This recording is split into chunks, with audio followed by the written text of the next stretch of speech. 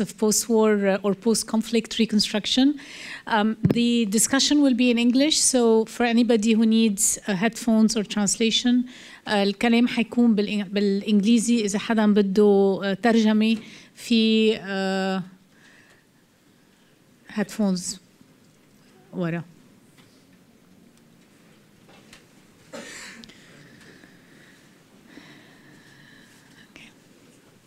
I'm Maha Yahya. I'm the director of the Carnegie Middle East Center.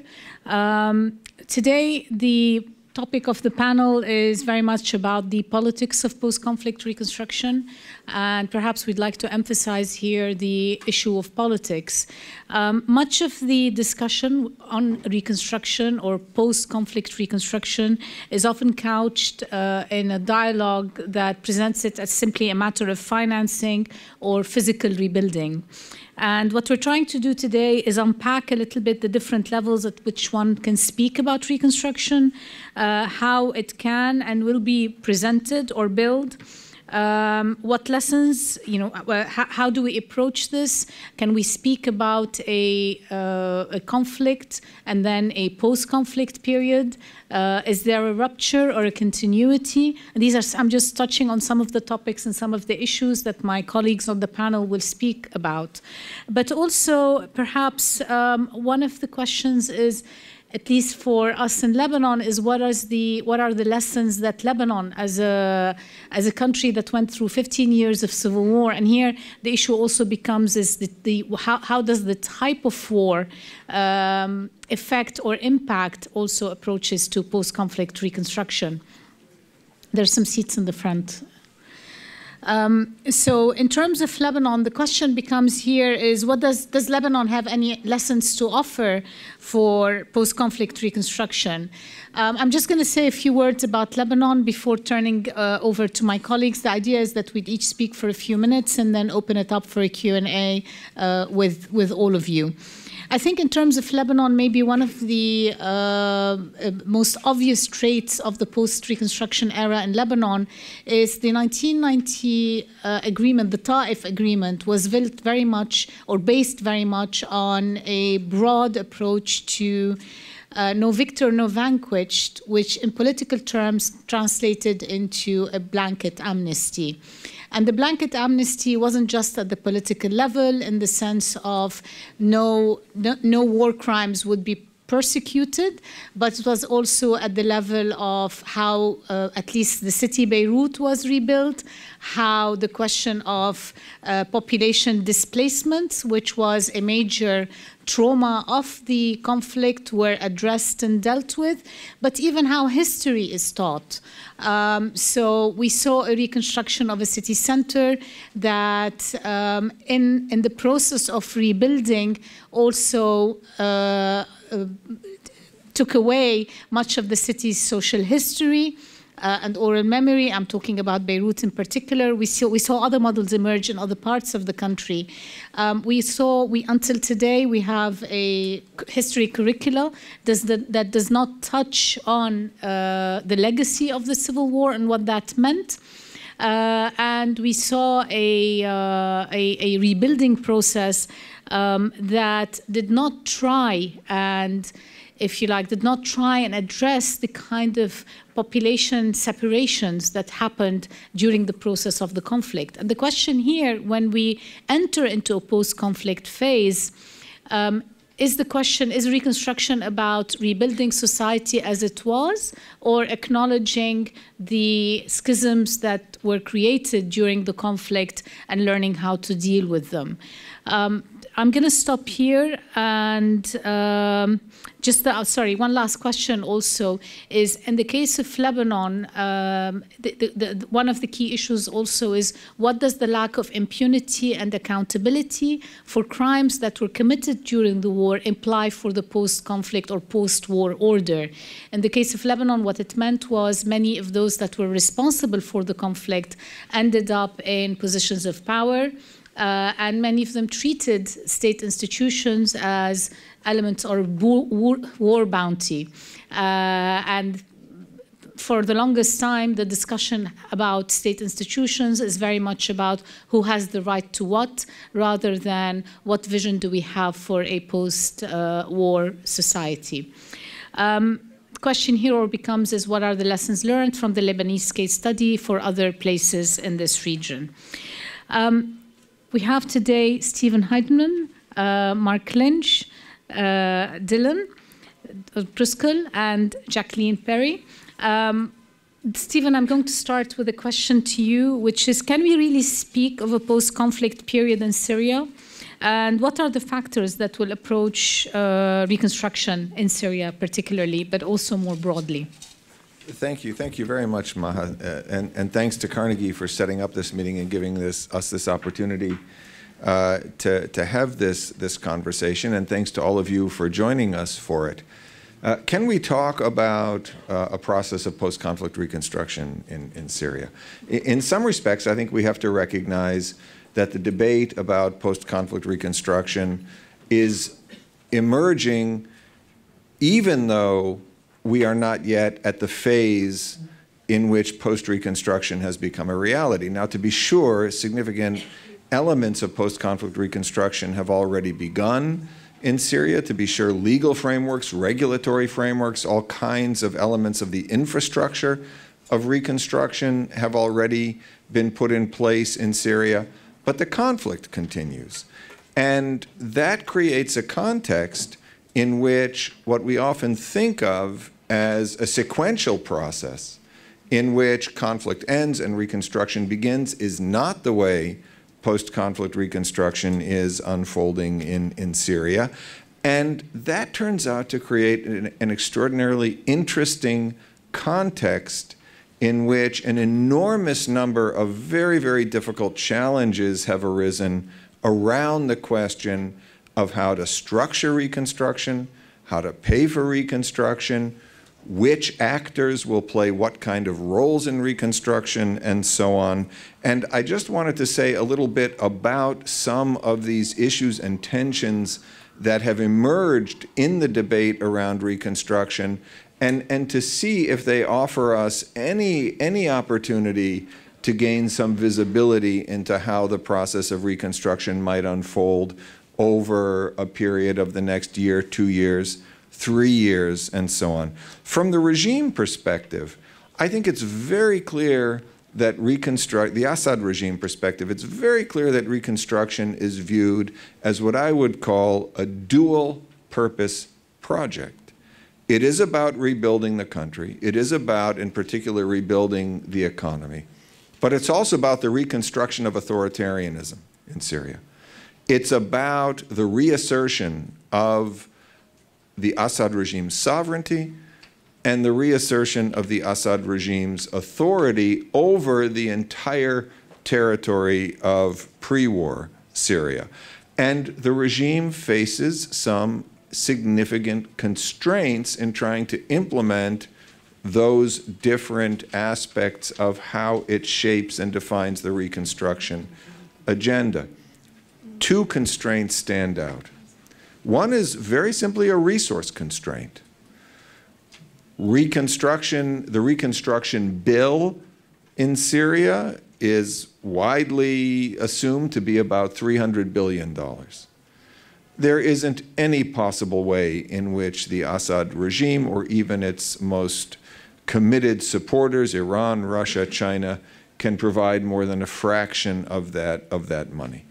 There is, in addition, a capacity constraint on the part of the regime. State institutions have been weakened. The Assad regime government itself has been weakened as a result of the conflict. Its capacity to govern across the entire territory of Syria has been weakened. And so these are some very, very important issues that have shaped how the Assad regime has engaged in the diplomacy and politics of reconstruction, because the intent has been to try to find ways to use the leverage of their international patrons and other arguments, what I call, in fact, protection racket arguments, to try to compensate for their capacity problems and their resource problems. What's a protection racket strategy? Essentially, the Assad regime is telling the international community that if you do not provide us with funding for reconstruction, we will unleash radicals and refugees into Europe outside of Syria. You will pay a price for your failure to support reconstruction. This is part of what I'm talking about. From the Russian perspective, the challenges of reconstruction are really focused around normalization of the Assad regime, around the relegitimation of the Assad regime, and again, in alignment with the regime itself in using reconstruction to enhance the sovereignty and legitimacy of the regime. And that has defined the strategy that the Russians have used in engaging in reconstruction diplomacy with external actors, with the EU, with the UN, to a much lesser extent with the United States. But they absolutely see reconstruction as an opportunity not only to get themselves off the hook financially for the cost of rebuilding, but as a way to advance this political agenda. From a Western perspective, from a US and EU perspective, reconstruction is seen as an opportunity to try to respond to the conditions that contributed to the onset of conflict in the first place. It is seen as an opportunity to impose conditions on the Assad regime that are, on one level, seen as opening up possibilities for securing concessions from the Assad regime on what the structure of a post-conflict political order will look like, but on the other hand are also intended to ensure that the resources committed to reconstruction are not used in ways that reinforce the legitimacy of the Assad regime and reinforce the sovereignty of the Assad regime in an unconditional fashion, which contributes to this process of reconstructing authoritarianism in effect. So, in short, because I know we were supposed to be short, reconstruction has become this domain of contestation around which these competing political agendas engage one another. And I have to say that I think the likelihood that we will find a pathway toward an effective strategy of reconstruction that responds to the tensions and differences in how these various actors perceive of reconstruction, the different agendas they bring to reconstruction, I think the odds of that happening are relatively low. I think we are in for an extended period in which we will see deadlock between critical actors and an inability to bridge differences around a strategy forward with reconstruction. And of course, the big concern, and this is my last comment on this, is twofold. One of the consequences of this deadlock is that little progress will be made in the medium term to address the conditions that contributed to the onset of conflict, meaning that the likelihood of a recurrence of conflict will go up. The other is that the regime and Russia in particular, but Iran and China as well, will simply step back from their efforts to secure the participation of Western actors in processes of reconstruction.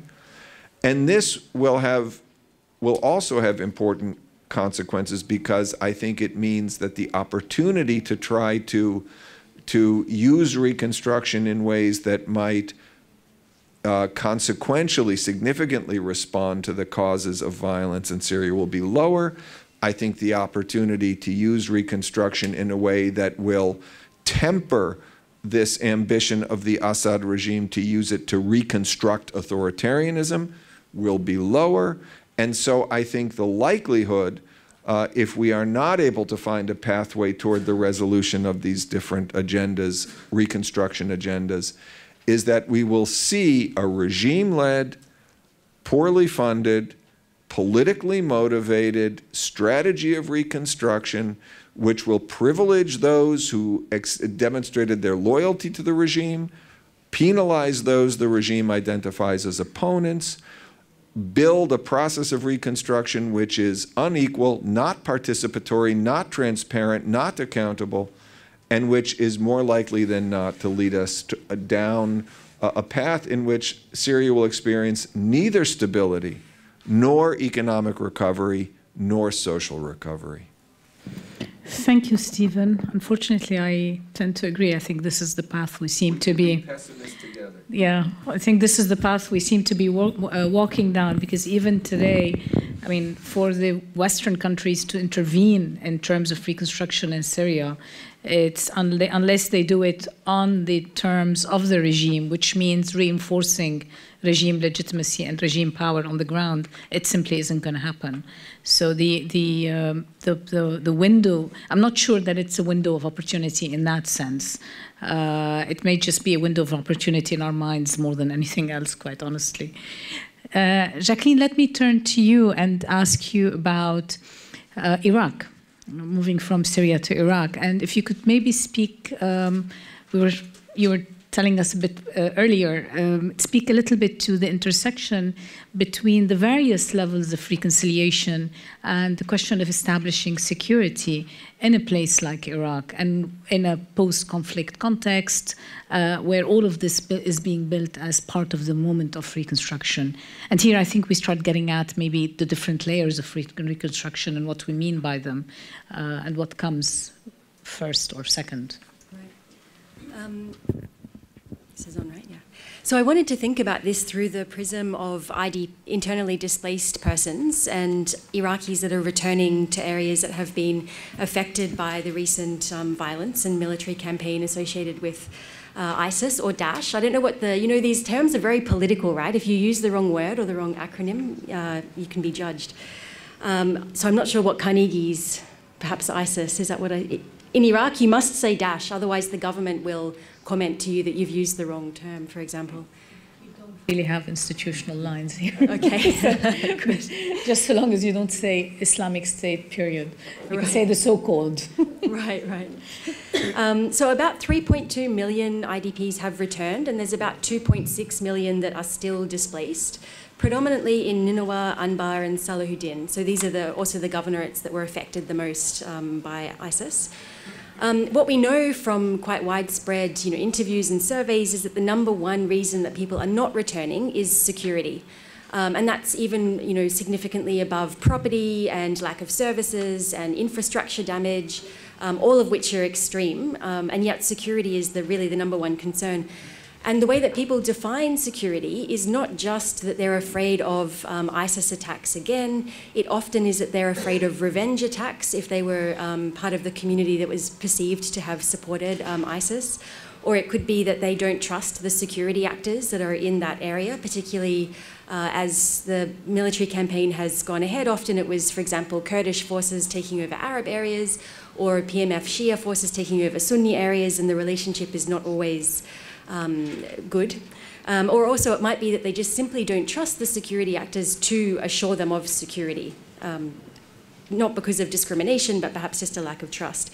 So for me, this is really where reconciliation and security, they really link, and it affects a very large number of people. Unlike something like trials or truth commissions, these very public mechanisms, what I wanted to talk about today was the way that security vetting and also the negotiated return of IDPs through tribal mechanisms intersects reconciliation and security.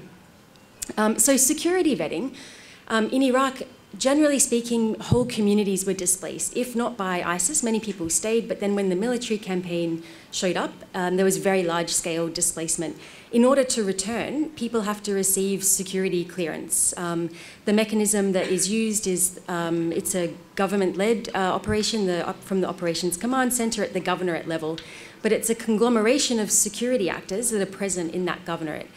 So that includes state actors, the army, the police, Ministry of Interior, etc. But then it also includes non-state or quasi-state actors, such as the PMF, such as tribal forces that are active in the area, such as the Peshmerga in the north. So the issue with vetting is that there's a lot of weight put on this mechanism, because in order for people to return, they need to trust that it is vetting out people that could be a threat to the community in future. People that are vetted out should go through a process. They're referred to Baghdad and then should go through courts. No doubt you're aware that this process has been heavily criticised for lack of due process. The other criticism is that the vetting process itself is highly opaque. It's not clear how someone is marked as an ISIS affiliate, and there have been reports that up to a fourth generation of relative is encapsulated. So, for example, if my great uncle or my first cousin joined ISIS, then I'm part of this kind of blacklist of people. Not consistently, but I guess this is part of the point, that it's not a consistent process. What complicates this and what links it back to reconciliation is that in many of these areas, the security actors that are involved are not of the same ethno-sectarian background as the IDPs. And in Iraq these days, after the history, there's a very fast kind of reaction to sectarian identity. And so there's been both a good and a bad kind of output from this vetting process. So there are some areas where, for example, in Salahuddin, there are some Sunni tribal forces that have aligned with Shia PMF forces and are trained by them, they're supported by them, they are relatively, there's a relatively good relationship, for example. There are many other areas, however, where the Shia PMF are seen as discriminating against the Sunni community, are accused of, committing abuses, and in this case, it often fractures the community. So the vetting mechanism, I think, and because it affects so many people, every IDP has to go through this, it really is key to the way that reconciliation and security are perceived. So I think it also has the potential to either contribute to this emerging Iraqi nationalism that a lot of people talk about, and this idea that people are able, in some circumstances, to see beyond the kind of ethno-religious identity as being the defining characteristic as to whether that person will protect you or treat you fairly. And then there are other instances where it's exacerbated, the feeling that this is the defining factor that will decide if I'm safe or not, or how I'm treated by a security actor. And I think it's important to remember both, that it's a very complex and nuanced. It's certainly not one side against the other, which I think is often the way that it's portrayed. And then the second mechanism that has also arisen in this reconciliation and security nexus is tribal negotiation. So in Iraq, there has always been this almost like a negotiated dance between the state and tribes. So when the state is weak, generally speaking, tribes have been stronger. And they have been, in 2006 and 2007, for example, they were often credited with reconciliation of sectarian violence to avoid kind of continued revenge killings. And in the post-ISIS context as well, I guess the state has been quite overwhelmed, security actors have been overwhelmed. There has been kind of a resurgence of people turning to these actors, especially when it came to negotiating IDP return. So in the case of Kirkuk and also in Tikrit, tribal actors were able to negotiate for the return of populations that had been perceived to have supported ISIS, and that there was significant concern that had they just returned on their own, they would have been heavily attacked by people that were obviously extremely angry about what had happened in the past. And to be clear, it doesn't mean that all of these people had, or perhaps even any of them, had committed crimes under ISIS. It's very much a perception of collective guilt, and then often collective punishment is kind of enforced. And so in both cases, Kirkuk and Tikrit, there was this negotiated return that was agreed. And then what's also very interesting is that some of these tribal leaders have said, it's not our role to take on criminal justice. This is a matter for the state. And so they've agreed to refer, if there is accusations of people having committed crimes under ISIS, they refer it to the state because they want to kind of keep their identity as actors for reconciliation. And they saw that it was a conflict of interest if they're the ones that are enforcing judgment and punishment in the community, that would compromise their ability as reconciliation actors. It's not the case across Iraq, but it's just one example of where I guess that people are being very thoughtful and seeking new ways for social relationships to be remade that both involve the state and then also involve these very kind of localized mechanisms. So perhaps my concluding thought is that it's a highly fractured process, and it really is different, you know, not just at the governorate level, but even at the checkpoint or the town or village level. And there's really a lot of potential in these everyday, vetting or the way that people suspected of ISIS crimes are dealt with. It could lead to a greater Iraqi nationalism if handled well, but if these kind of processes are not transparent, if people don't trust them, or if collective punishment is handed out, then it will risk exacerbating the kind of existing divisions that exist. Thank you, Jacqueline. Actually, it's very interesting, particularly this issue that you're talking about in terms of the localization of some of these mechanisms. I mean, some of them are state-led, but bringing out the nuances between how, at the local level, and these issues, I mean, things like security, like reconciliation, are then addressed, and the local mechanisms that can come into play to mitigate potential fallout or to rebuild. I think it's quite a critical angle at which to look at reconciliation and reconstruction, which then brings me now to Dylan and Nineveh. We're staying in Iraq. Building on what Jacqueline has talked about, maybe you can elaborate a little bit more about what reconstruction means for a place like the Nineveh Valley, a place that was perhaps the last bastion of a plural society, ethnic and sectarian mix in Iraq, and that has been devastated and traumatized by the advent of ISIS, everything that has followed since then, and where we find people today very reluctant to go back, where there are demands for anything from secession to the creation of a semi-independent province, 222. Could you perhaps please elaborate on what reconstruction means in a context that is as volatile and as traumatized as the one in the Nineveh Valley? Thank you, Maha, and thank you for having us here at Carnegie, and thank you everybody for joining us. I suppose I'm not only going to follow on from Jackie, but also from what Steve has said, because, I think there are a lot of similarities on how you're talking about what the state wants for reconstruction and what local actors may want. I suppose the difference is that in Iraq we have a clear victory for the state, and I think that is an important point when you're looking at who defines reconstruction. What is reconstruction? It's a very important question and something that we have been debating today. And I think this is important in the sense of Nineveh, particularly because of the plural nature of how you're talking about it and who decides what reconstruction is. When you're talking also, I have quite a broad definition of reconstruction, and I think it's not just the physical reconstruction. We're talking about the political level, the societal level, and so on. So then, when you're talking about reconstruction, some people think of reconstruction as going back, in a sense, and reconstructing, and I think that's a very important thing when you're talking about Nineveh. That's not what you are looking to do. You do not want to reconstruct what was in Nineveh pre-2014, and when you think about it, as early as 2013, even 2011 maybe. So if you're going back on that level, then there's a number of issues. When we're talking about security at a political level, we're talking about the disputed territories in Nineveh, where there is a competition for power which has been ongoing since 2003. And you don't want to go back. This is not the reconstruction that we're trying to go at. We're not trying to go to the issues that some would argue led to the rise of the Islamic State, or to be so-called Islamic State, if that's so.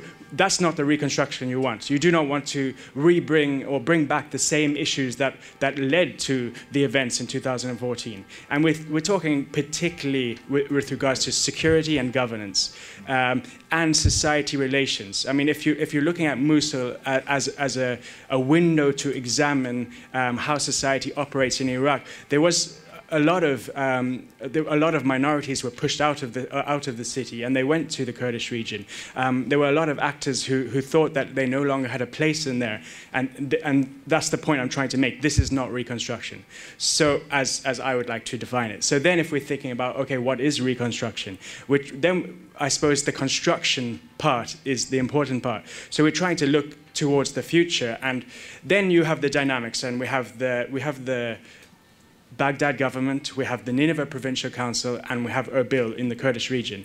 And they all have their own idea of what they see reconstruction as, or what they would like to see. So we're going to, I suppose, the security, and to start off with. And if you speak to the Nineveh Provincial Council, they really want to have control of their own security.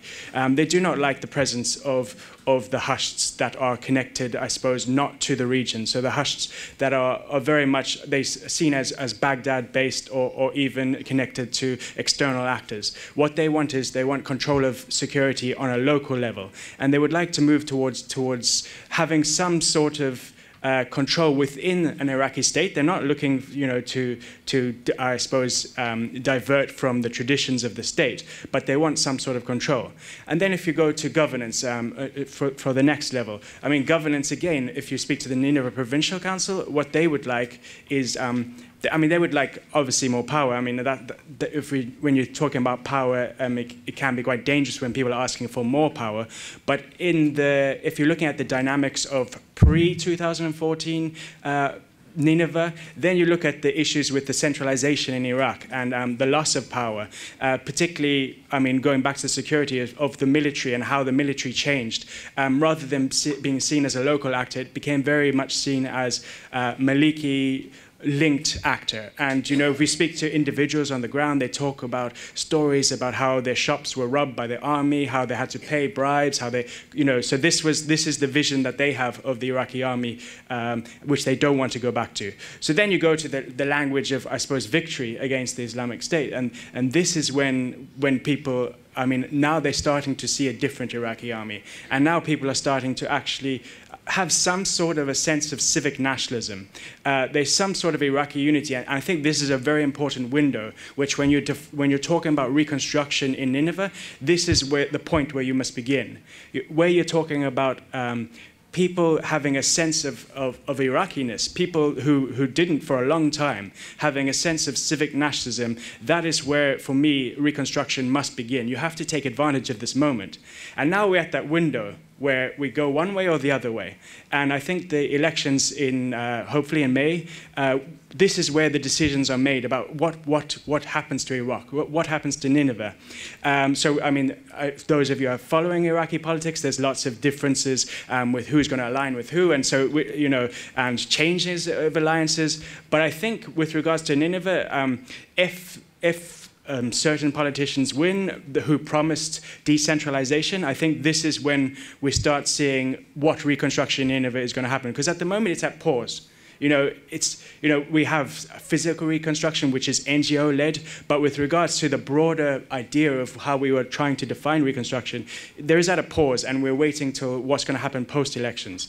And that's where I want to go back to that main point, is civic nationalism.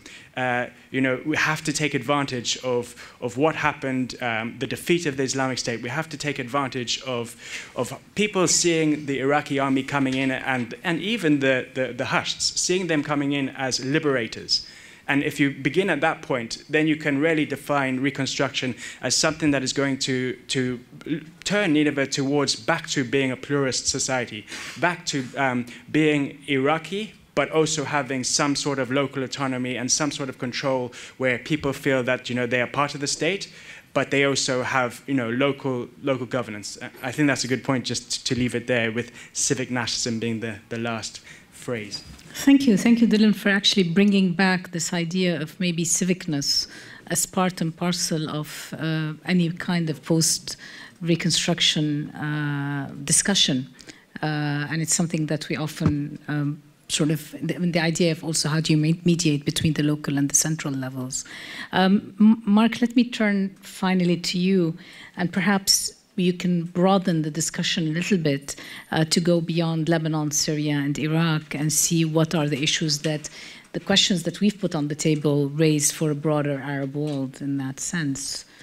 Well, thanks, Maha. And yeah, I think it's extremely important. I think what we saw with the Arab uprisings and how they spread and the diffusion of conflict out of Syria or out of Libya is that none of these conflicts will stay contained within a particular state. These are genuinely region-wide problems which will have to be dealt with at a region-wide level.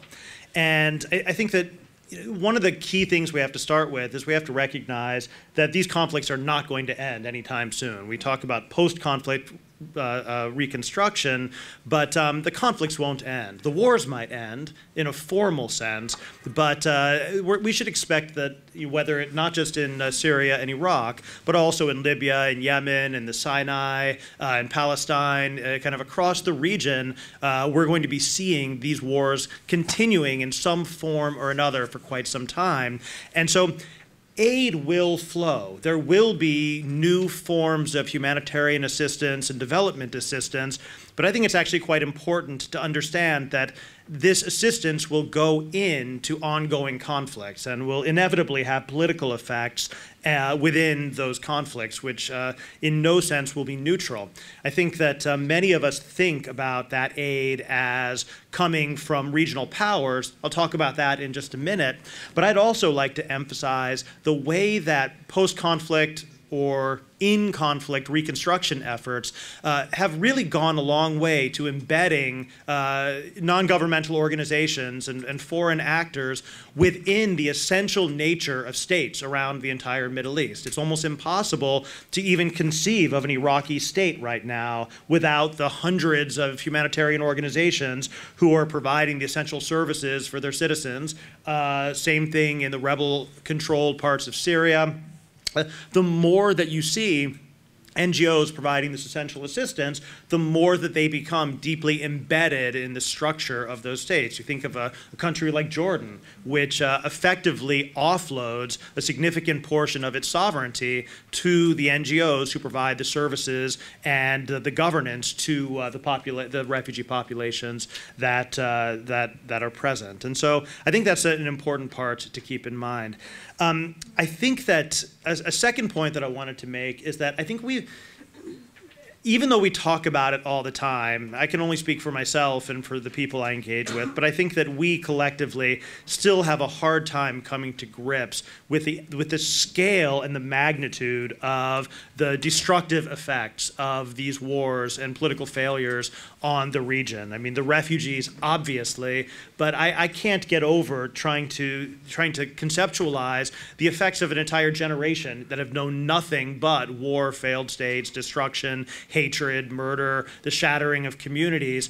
And you start trying to imagine what reconstruction will mean with these kinds of shattered generations, and it's very difficult to predict that in any kind of linear fashion. I don't think we can automatically assume that those generations will be inclined towards asocial behavior or violence. They might end up becoming the most dedicated citizens determined to restore civil life.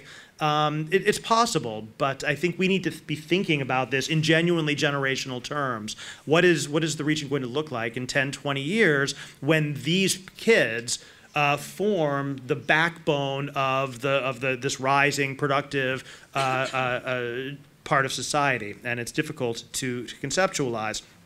Institutionally, when you start looking at places like Libya or Yemen, or for that matter, Syria, Iraq, the sheer scale of the physical destruction of infrastructure and of the destruction of human infrastructure is something which is going to pose really, I think, unique burdens on reconstruction, because you're going to be beginning from something which is almost complete devastation in many areas, and so that's something which has to be brought into consideration. And then there's the widespread delegitimation of all forms of peaceful politics and of peaceful political change. In no country in the Middle East have the grievances which drove the Arab uprisings been resolved. In almost every case, those grievances are now worse and more intense. Every regime in the Middle East is more unstable today than it was 10 years ago.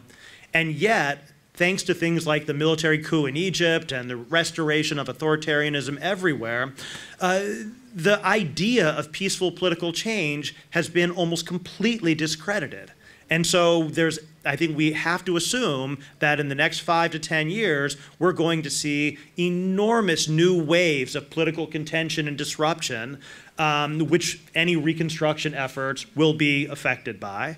And yet there are virtually no political channels remaining by which to address those grievances. And so if I were an investor looking to make money in reconstruction, I would say the Middle East is a huge market, but not one I'd want to be involved with.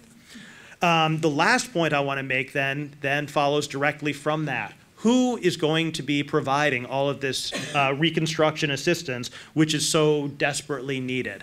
Don't look at the United States. We live in Washington. Trump's not giving you any money. It's America first now. Obama wasn't giving any money either because the United States doesn't have any money. And there's not going to be any significant U.S. investment in the reconstruction of Arab countries. There's not going to be any particularly significant European investment because they also have no money. Where is the money? It's in Saudi Arabia, Qatar, and United Arab Emirates, all of whom are active partisans in all of the wars. In fact, they are in many cases both proximate causes and ongoing intensifiers of those wars. There is zero chance that any aid given by those three countries will be politically neutral. And I would extend that to Iran or Turkey. And so this will go into the intensification of political conflict, not into any meaningful reconstruction. And so where is the money going to come from? The United Nations? No. Europe? No. Well, thank you. I think that the most likely source of any kind of meaningful new financing for reconstruction is going to come out of China and East Asia, which historically has not been interested in providing such assistance, and yet things are changing. The U.S. role in the region and in the world is receding. The interest in energy in the Middle East for China and the rest of the East Asian powers is growing, and I think that if you look at the One Belt, One Road initiative, you look at Chinese investment in and interests in both the energy of the Gulf and in the markets of Africa, it seems to me almost inevitable that you're going to see increased Chinese role and in a continuing way. But what will that mean for reconstruction, which is completely divorced from the kind of the liberal norms of political reconstruction, which have typically informed Western development and UN-led development organizations? I don't know, but I think that as we're trying to project what the future of the Middle East will look like in terms of reconstruction, it seems to me these are the interesting and important questions to be asking. Thank you, Marc. I think on this note, rather than comment, I'll open it up for questions from the audience. There's a mic. If I could ask each of you to introduce yourselves and just to give everybody space, if you could just limit it to a question. Yes, sure. Thank you. Hello, everybody, and thank you for the for this panel. Okay, I'm Epissam Qlaid, a doctoral candidate at the Geneva School of Diplomacy and International Relations. My question is, what about the Kurdish question? Thank you. Okay. We'll take a round and then, yeah. Hi, my name is Mana Alami. I'm a non-resident fellow with Atlantic Council. My question is to Professor Heydemann. You very briefly spoke about Iran. I wanted you to comment about recent news emerging from Syria. As you may know, Iran is promoting more the local defense forces and integrating Shiite militias that are pro-Iranian into these local defense forces. And news are emerging that in the Aleppo region, these LDF elements, non-state armed actors, are actively involved in reconstruction, electricity, rebuilding, and that makes me ponder: is Iran using the same example used with Hezbollah after the several Israeli aggressions to Lebanon by extending a reconstruction arm to this non-state armed actors? So, can you comment about the LDF involvement in such a project? Thanks. Okay, we can start with that. Question? Sorry. Where? What I mean by the Kurdish question here, we talk about reconstruction, we can reconstruct physically, but regarding the society, the community, and politics, how can we reconstruct and still the Kurdish question is unresolved? I mean, there's many Kurdish questions, so that's what I was more getting at. So I'll just go the one that I know the most is in Iraq. So the Kurdish question in Iraq, I think the recent events where you have the Iraqi forces retaking Kirkuk, retaking control of many important oil wells, retaking many parts of the Nineveh plains, the disputed territories there. And now closing down the airports and borders. So now we have a reassertment of, I suppose, Baghdad control. And this is very important for, I suppose, maybe not for the Kurdish question, but for Iraq as a whole. Because now, for the first time, federalism does not become a dirty word, because in Iraq, federalism is something you don't talk about. And now with the, I suppose, the changing dynamics where there is, I suppose, a limit to power, people who asked for federalism before, whether they're in Nineveh, in Basra, now the redefining of what federalism is Iraq, which is a process which is currently going in, has important repercussions for governance at a country level. And it allows for the decentralization which we have been talking about, which Abadi has been talking about, which Sistani has been talking about. Now, for the first time, it actually becomes a possibility because you do not have this threat of a successionist federal region coming into play, purely down to the dynamics of change that has happened with the retaking of power and control of important parts. But that's just from one of the many, many Kurdish questions. Does anyone else want to respond to this, or maybe move on to Stephen? No, it's been very interesting to watch Iran deploy its presence in Syria to support its own reconstruction agenda, an agenda which, at least in part, I think, is linked to ensuring that Iran has the capacity to reward loyalists or others who were brought to Iran to participate, to Syria, to participate in the conflict with the expectation that at the end of the day they would receive some recognition or some compensation or some benefit as a result of their service. And we're absolutely seeing instances in which conscript labor is in effect being deployed toward that end. And I think what we're seeing here is a very interesting case in which, by inserting itself directly into reconstruction processes, just as you suggested, it's also in some respects taking the lead in configuring elements of security forces that will respond to the authority of Iranian commanders as opposed to Syrian or other commanders. Iran is equipping itself with the capacity to manage its own reconstruction priorities and its own broader long-term political and economic priorities in Syria in a way that contains and limits the authority of the Assad regime to affect how those processes unfold. That's very interesting. At the moment, it isn't at all clear that the Assad regime has the capacity to push back against those inroads into what would otherwise be considered the sovereign authority of a national government. It isn't at all clear at the moment that the Assad regime actually views it as important to try to impose itself on these processes in ways that would establish its authority over the Iranians. But I can see the moment at which it would wish to do so. I can see the moment at which these infringements by Iran on the sovereignty of the Assad regime will become an embarrassment, will become a source of tension in the relationship, will become a source of tension between local communities who feel themselves being pushed aside as Iranian actors and their loyalists consolidate their control over certain sectors of the Syrian economy or bits and pieces of the Syrian economy.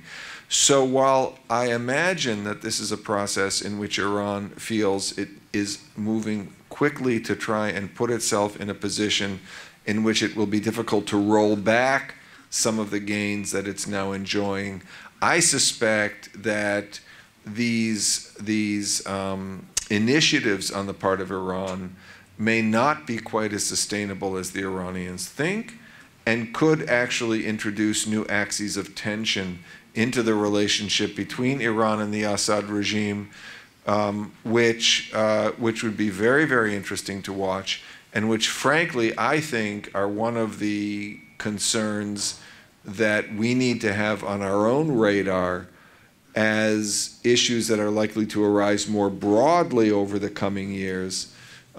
Once regime authority does become more fully consolidated, its dependence on Iran diminishes.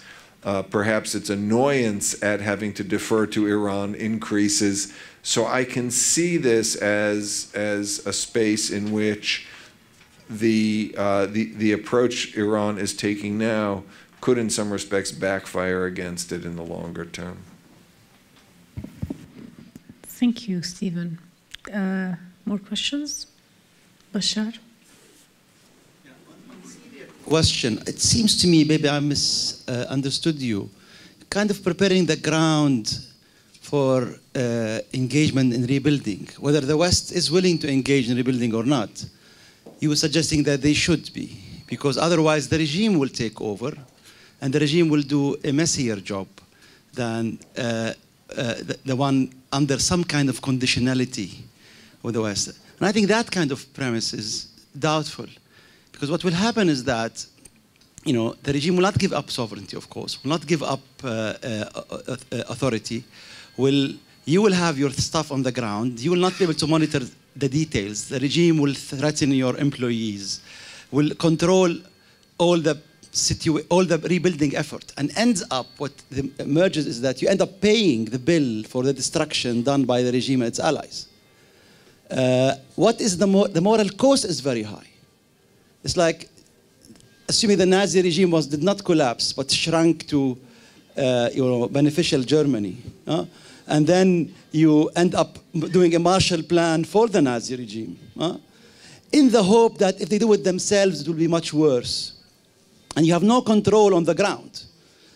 It's basically, you are, in some sense, if I understood you rightly, maybe I understood you wrongly, you are, by painting the picture that better than letting the regime do it, even the regime cannot do it actually, doesn't have the money to do it. The moral cost is high. The opportunity when the regime fails for its own base, which provided the blood and the effort to start questioning the regime, when it fails to reconstruct, we want our, payback, our booty, whatever it is. I think that the possibilities for a change within the regime base, when they don't see the money rolling, is much higher.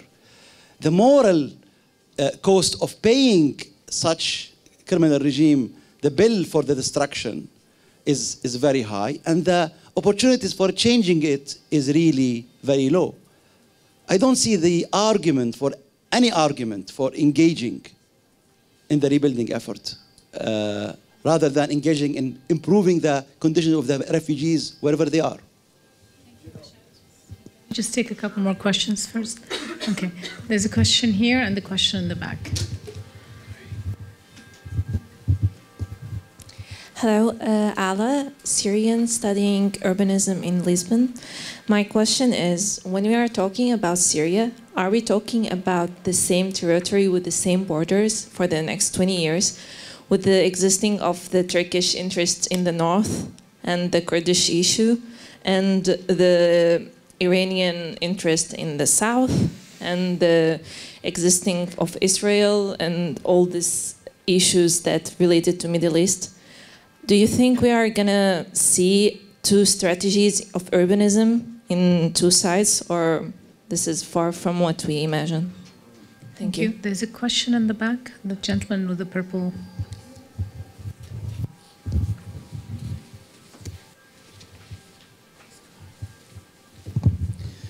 Thank you. Joseph Halou, adjunct faculty at the Lebanese American University. I thank you firstly for your opinions and your very intellectual interventions on the topic, but I have a question for Professor Lynch. I personally have read two of your books and publications in the past couple of years, The Arab Uprisings, the edited volume, and then The Arab Wars. And to see that you speak of intervention, external intervention, playing a major role in the Arab uprisings and in the Middle East in particular. Now, according to international relations and the way we see, intervention, we all know that at one point actors intervene in states because they want something out of it.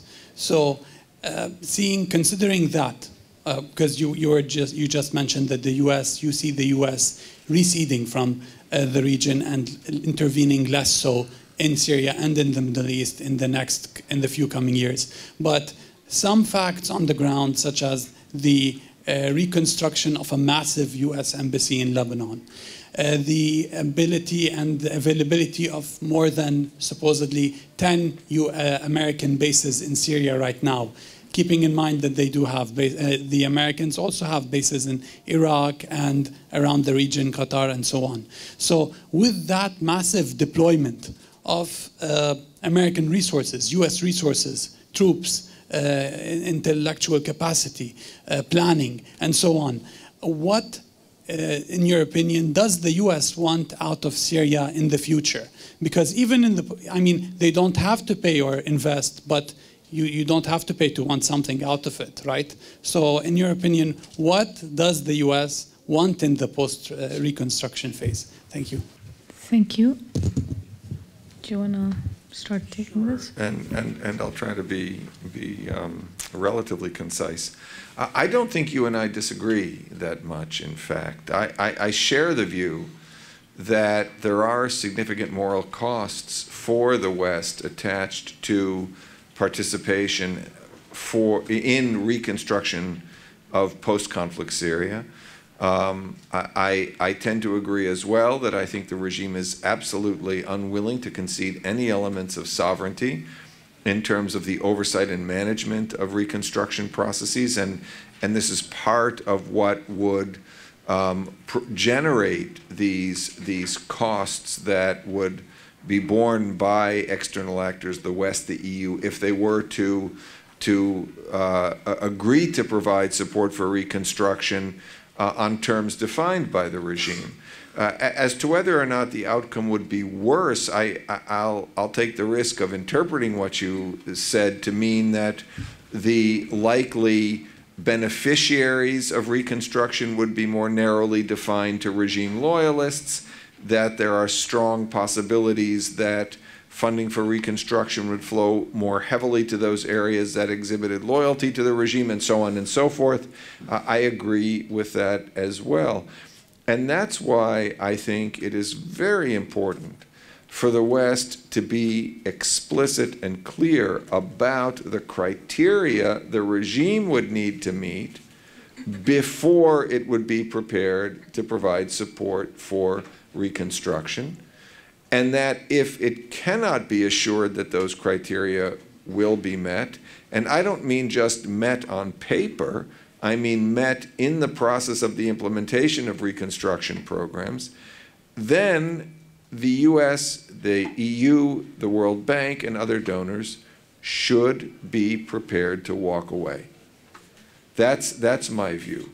And I don't think that means that reconstruction will not happen. I think it means it will happen on a very different timetable, with a very different, with a very different kind of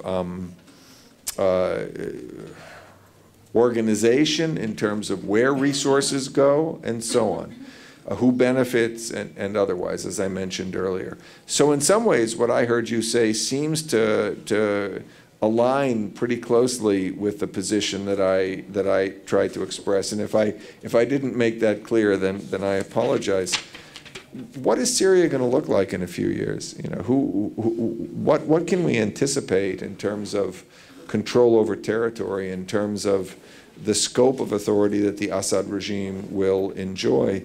I think we have to recognize that conflict has produced significant obstacles to the reconsolidation of Assad regime authority over all of pre-2011 Syria.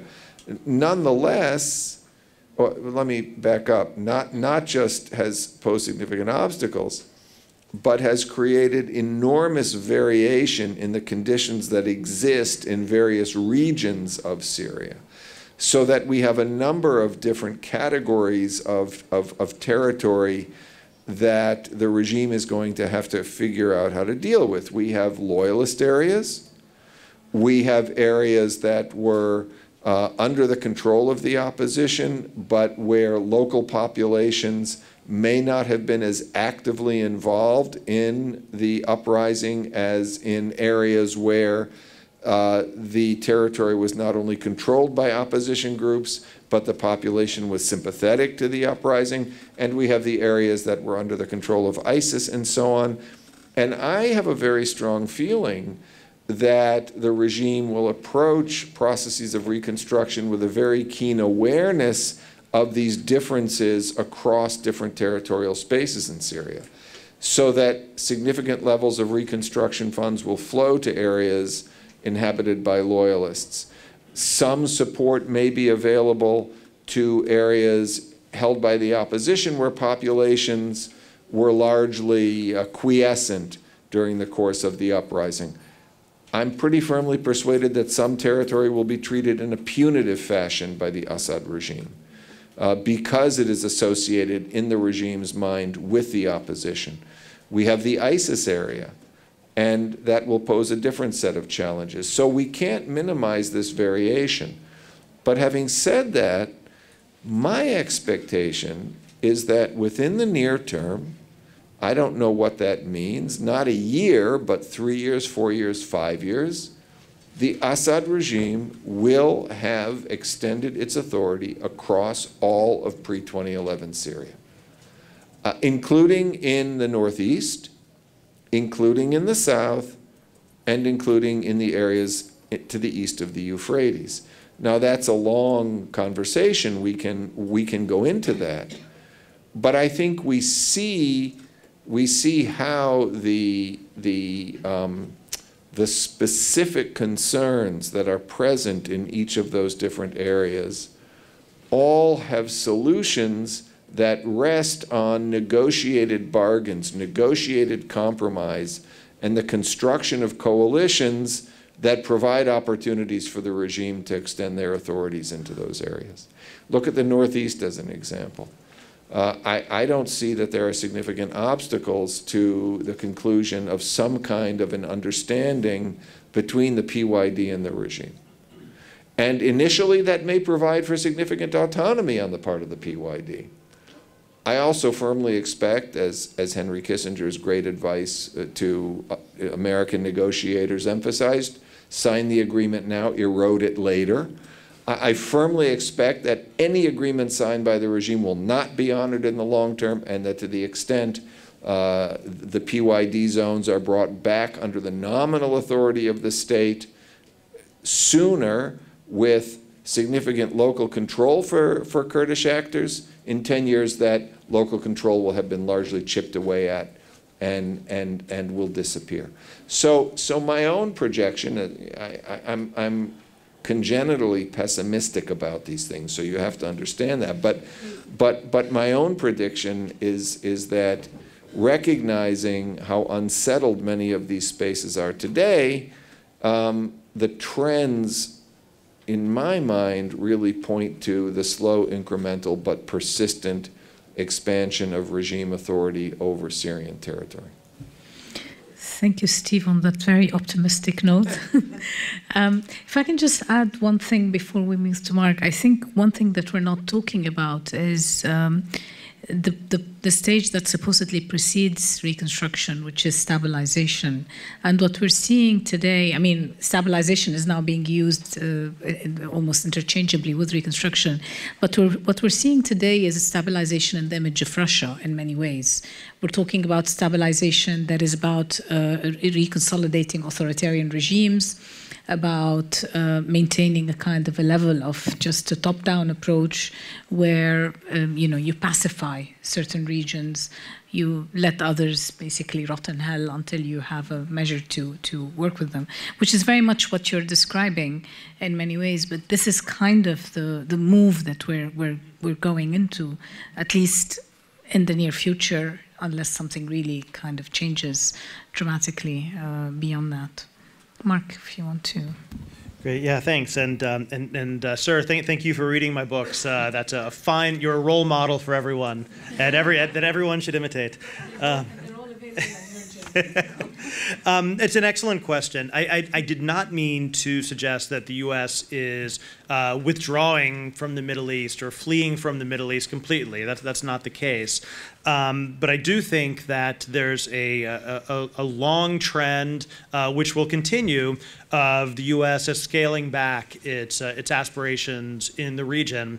And I would say that at this point, the definition of American interests in the Middle East and the strategy that we have, such as it is, essentially boils down to counterterrorism and counter-Iranism. And that's basically it. The talk that we once heard during the Bush administration of transforming the region through spreading freedom and through invading Iraq and all those things, I think that it's not just Trump. I think that a significant portion of the foreign policy community, from Obama to Trump, is essentially allergic to large-scale military intervention in the Middle East. In my view, that's a very good thing. And I think what this means is that you see aspirations to do these much more limited things as cheaply as possible with as little enduring commitment as possible. So the Trump administration on Syria, its grand military initiative was one airstrike, a missile barrage against one airfield with absolutely no follow-up. And it changed nothing. I think that's the sort of military action that you're likely to see. ISIS was different. The counter-ISIS campaign is largely concluded, or at least that's what we've decided collectively as a national security establishment. And the Trump administration is desperately looking for anybody to hand over those territories to. They prefer that it was the SDF or the YPG, if we want to call it that. But if it's the regime, that will probably do. That, as far as they're concerned, because they don't want to be bogged down there. But at the same time, they want to confront Iran in theaters where it's possible to do so. And I actually think that for a significant portion of the United States that supported involvement in Syria from the beginning, it was primarily about confronting Iran and making an Iranian ally pay a price. And I think that will continue. So I would expect to see more destabilization efforts of regime-controlled areas, but not American direct military involvement.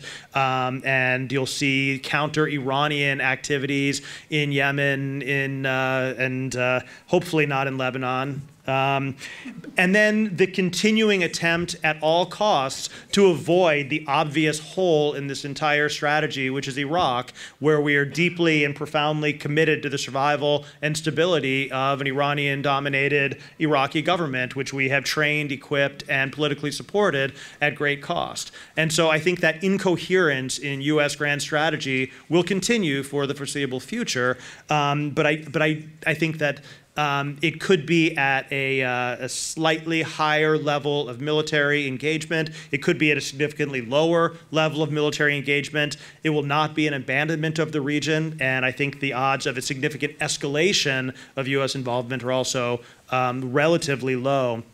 Although with this administration, I have less confidence that something like a war with Iran wouldn't come out of miscalculation or poorly understood strategy. It's possible, but I think unlikely, because I think that at this point, at least, we're more likely to see that accidental war with North Korea than with Iran.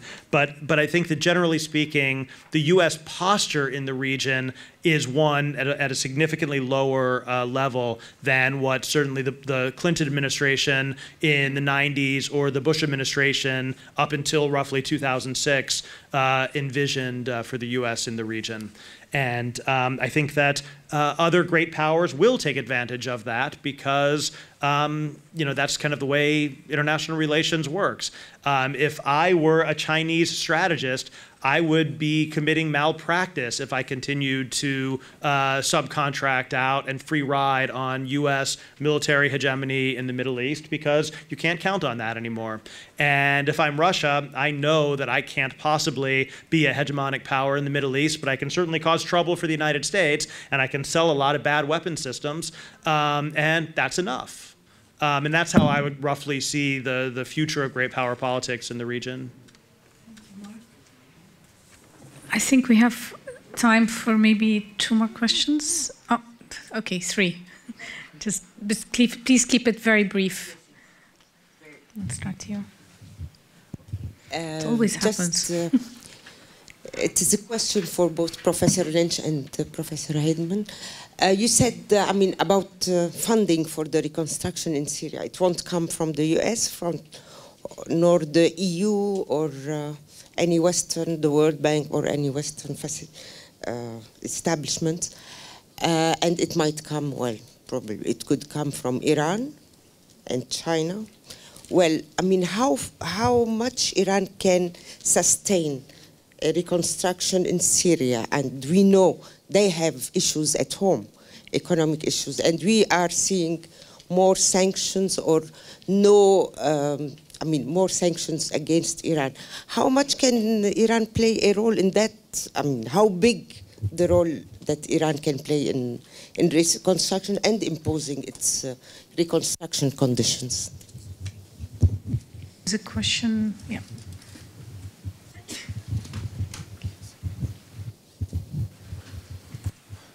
Good evening. I'm Philippe Herter, and I work for the International Committee of the Red Cross in Syria. So I have my question is about basically sort of the nexus between returns, IDPs returning, and reconstruction. So what we could see in the past month is that there's many IDP camps in the country that have been closing, that were basically shut down, and there are indications that many people who have been there, they were sent to areas where they were not originally from. And so my question is, what do you think does that mean for the reconstruction of the society, the wider society in Syria, and also the stability of the Syrian country? Thanks. Thank you. There's a question in the back. One more over there.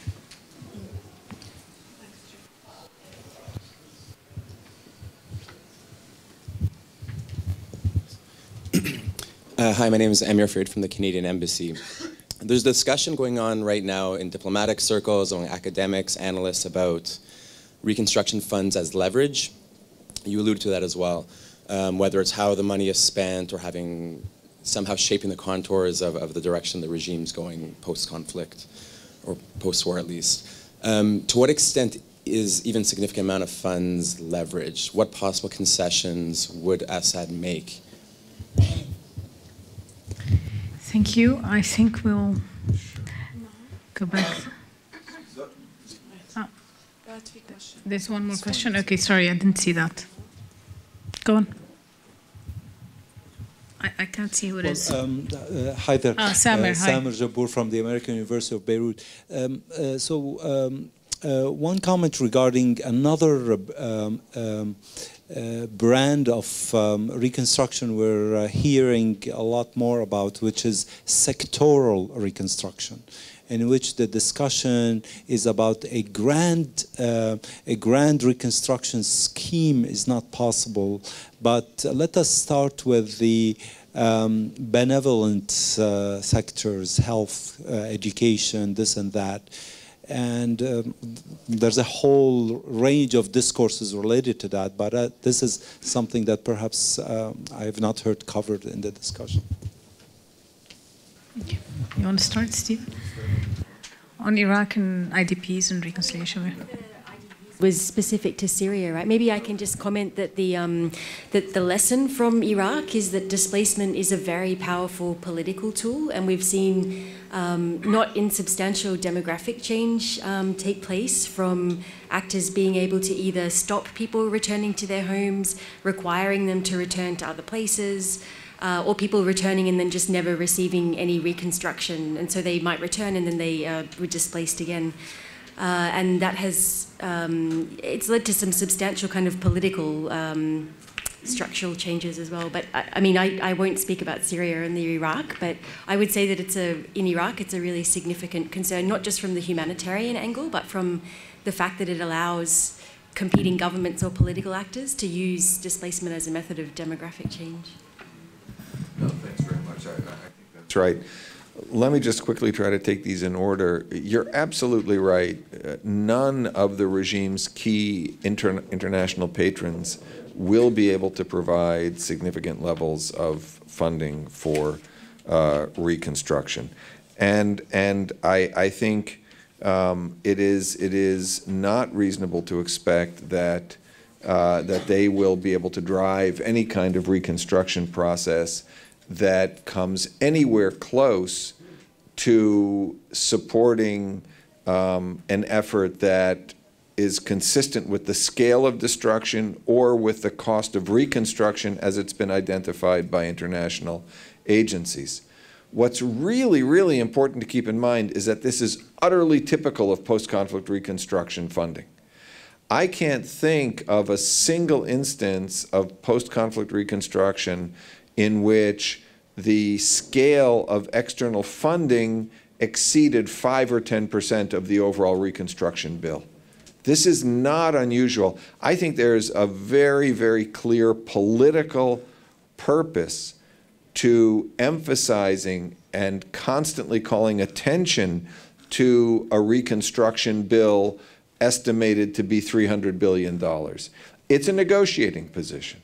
It's intended to induce responses from the international community that would increase the level of support provided. But look, for instance, at South Korea after the end of the Korean War.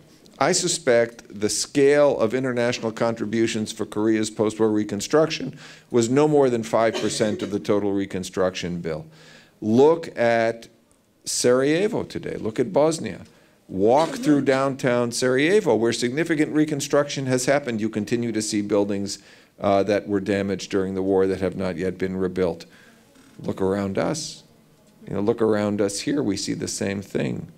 So I think we have to be mindful that there is a long, long history of bargaining around levels of reconstruction support in which governments in post-conflict countries always push the higher number, and the international community never responds at that level. That, of course, has implications for how reconstruction unfolds. It will be partial, it will be incremental, it will be slow, it will be driven very heavily by small-scale local initiatives rather than by large-scale externally designed reconstruction efforts. It will be supported by the kind of legal and regulatory changes that the Assad regime has made to create incentives for local investment in reconstruction, including creating incentives for the return of business actors who fled during the war to bring their capital back to the country and all of this. So we're going to see this piecemeal ad hoc process in which resources never align with needs. And I don't think we should view that as in any sense exceptional in the Syrian case. In terms of this whole issue of IDP returns and the political management of both refugee and IDP relocation, we have to recognize that this, in fact, is one of the most significant obstacles to the participation of Western EU, US, World Bank institutions, governments in reconstruction processes, because they understand completely that part of the Assad regime's reconstruction logic is a logic of demographic change, not ethnic cleansing in the classic sense, but of consolidating processes of reconstruction that changed the demographic composition of neighborhoods that were viewed as principally loyal to the opposition during the war. And Mezza, areas of Mezza in Damascus, areas in Homs, areas in other parts of the country in which we already see that permits for large-scale rebuilding contracts have been issued, often to regime cronies, based on legal frameworks that authorize the regime to seize ownership of properties that are considered illegal, informal, or abandoned during war.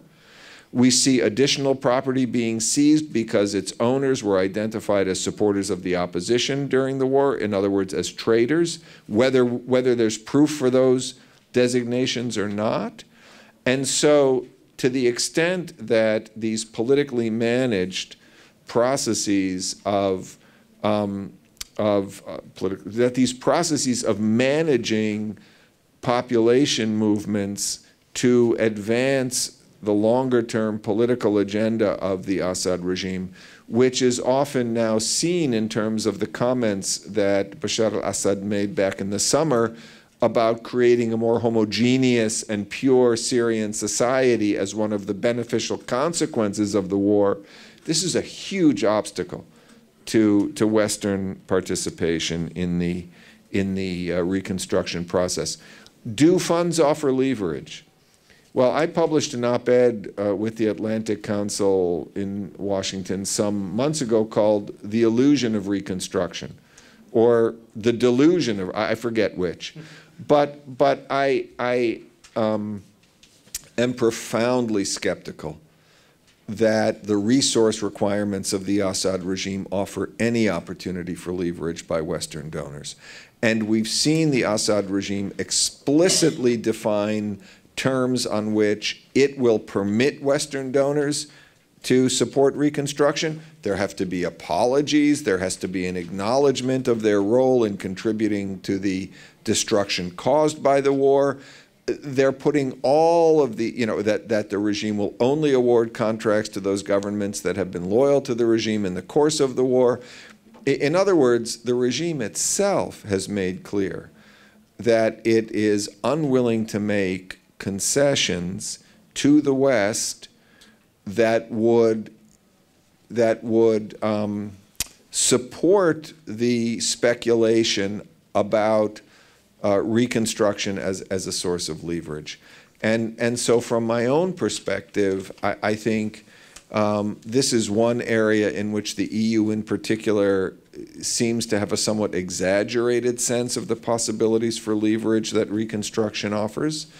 And it's another reason why, from my own perspective, what's critical is for Western actors to define the criteria that the regime would need to meet that would trigger a willingness to participate in reconstruction on one hand, and on the other hand, that those agencies, actors, governments are willing to walk away if those conditions are not met.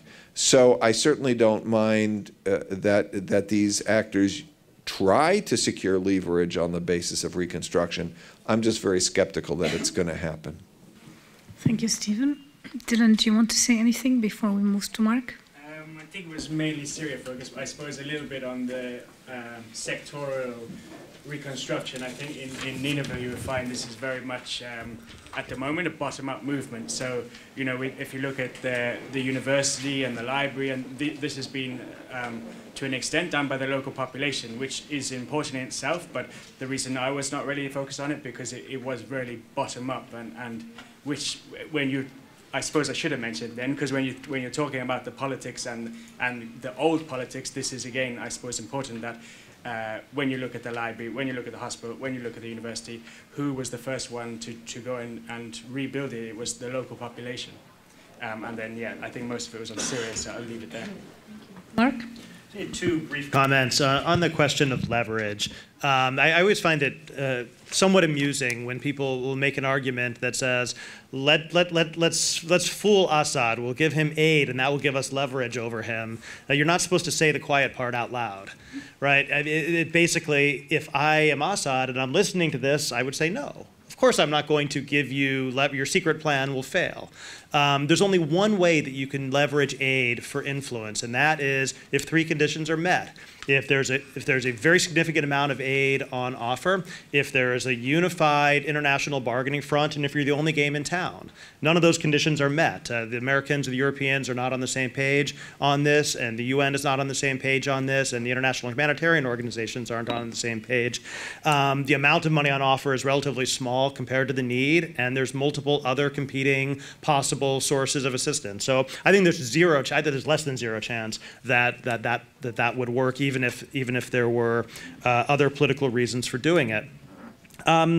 But that said, we all know how quickly things can change on a dime, and we've seen very dramatic changes in Saudi policy towards Syria over the last year. And despite the fact that you've seen the Saudis demonizing Bashar al-Assad justifiably and correctly since 2011, if Mohammed bin Salman decides tomorrow that he wants access and leverage in Syria, he would change his mind on a dime, and the entire Saudi media would go along with him, and we would suddenly be in a different world. And so I think that's something that we have to keep in mind as we straight line from where we have been to where we're going.